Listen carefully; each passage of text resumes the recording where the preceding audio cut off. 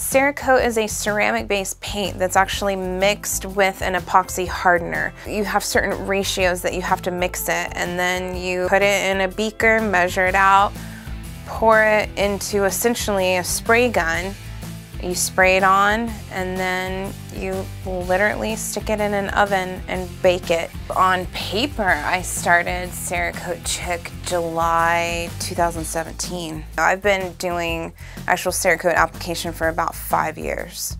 Being a female, it's really hard to find certain colors of guns, basically. So I wanted a pink gun with leopard print and could not find it. And I found a company that did this application called Cerakote, which I had never heard of before.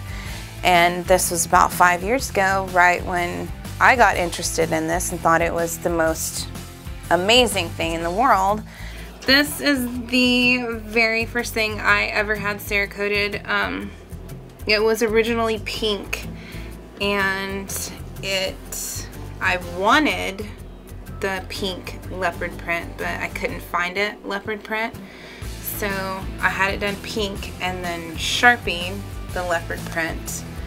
Obviously that didn't last, and so that started everything. I didn't know you could paint your gun. I didn't know you could stipple your gun. I didn't know any of this existed. I just thought you were stuck with a black gun.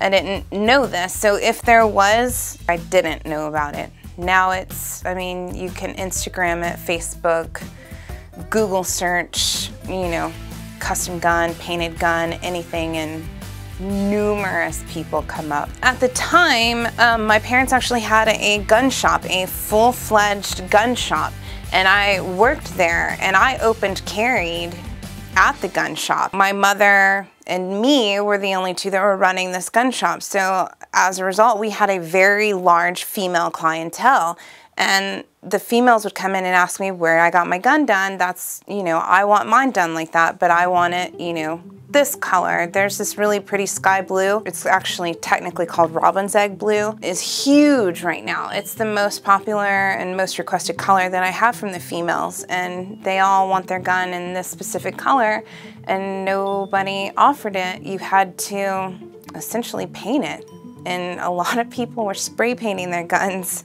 It was kind of one of those things that, after hearing so many different people say they wanted their gun done, where'd you get it? I want mine done.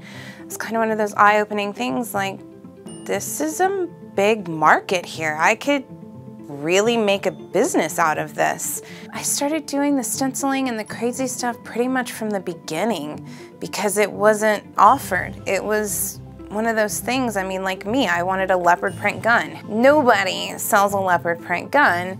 I mean, back then, the craziest request I've ever had would have to be this Glock that was lime green and bright pink on a pattern on the slide, and then the frame was that bright robin's egg blue and a shimmery gray leopard print. She loved it. She absolutely loved it. It was the most insane, bright gun, but she absolutely loved it. And that's what I want. I want them to feel like they got what they asked for. I get a lot of compliments on my paint jobs. They're very unique. They're very, obviously they're one of a kind. Since I've started doing Cerakote Chick, I would honestly say that I have completely doubled in work and requests, and I mean my load just keeps getting bigger, and